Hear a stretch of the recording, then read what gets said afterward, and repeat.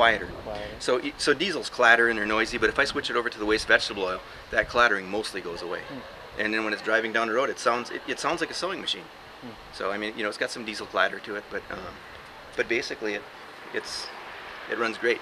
I went to the cities and back on 2 quarts of diesel fuel, and my last tank I did this experiment where I filled up with biodiesel here, and I switched over. It takes me 3.7 miles to switch over to waste vegetable oil to be hot enough to do that, and it takes me about 2 miles to switch it back. I have to shut it down, so I can't shut it off on the waste vegetable oil because it's too thick in it, and it'll get stuck. It won't start on that. So so I have to make sure that it always starts on diesel. So I have to shut it down on diesel, and I start it on diesel. And once it's hot enough, I switch it over to the waste vegetable oil. And so I filled the tank, 18.3 gallons in the main tank, and before I had to fill it again, and I drove for 3 days with the reserve light on and the gauge below empty, but I was just using it to start it.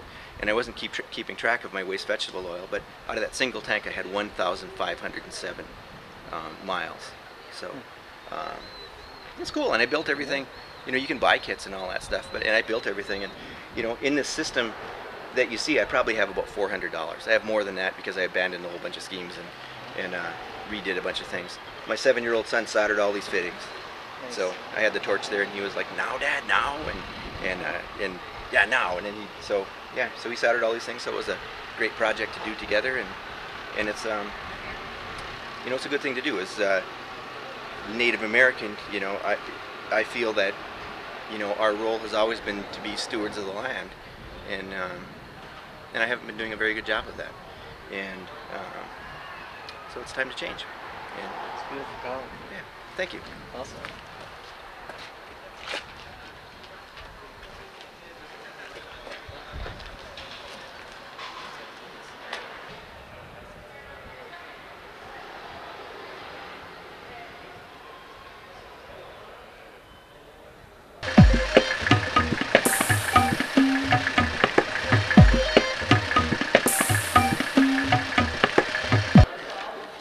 So this is waste vegetable oil. So this is once the restaurants get done with cooking everything, with frying everything, then you know, usually they dump this into a big canister in the back, and then a rendering person or somebody usually charges them to come and pick this back up.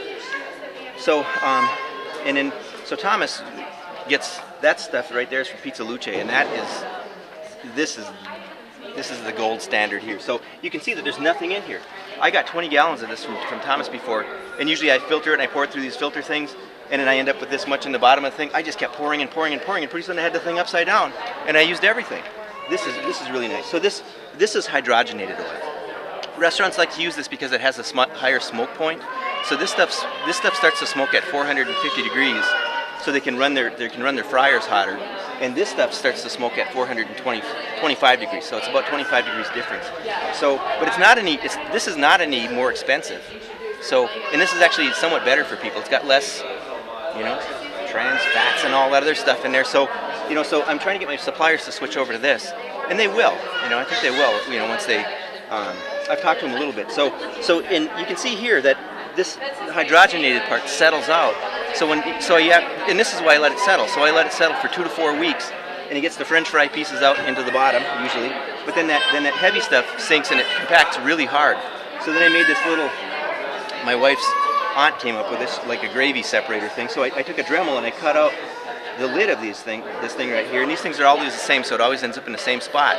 So it ends up with, you know, I end up with this little divider right here, and I pour it out, and that stops the heavy stuff from coming out. So as soon as I get to that point, when I'm filtering it into that barrel, then I stop and I pour it all into another thing, and then I settle it again for another month, and I use the dregs until there's nothing left in there.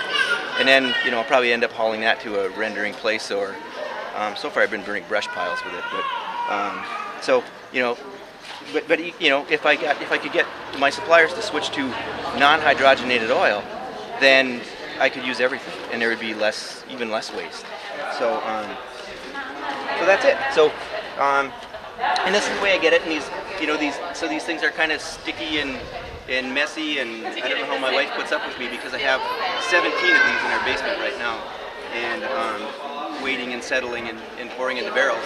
And I've got probably another 17 of these in the garage that are empty that I don't quite know what to do with yet.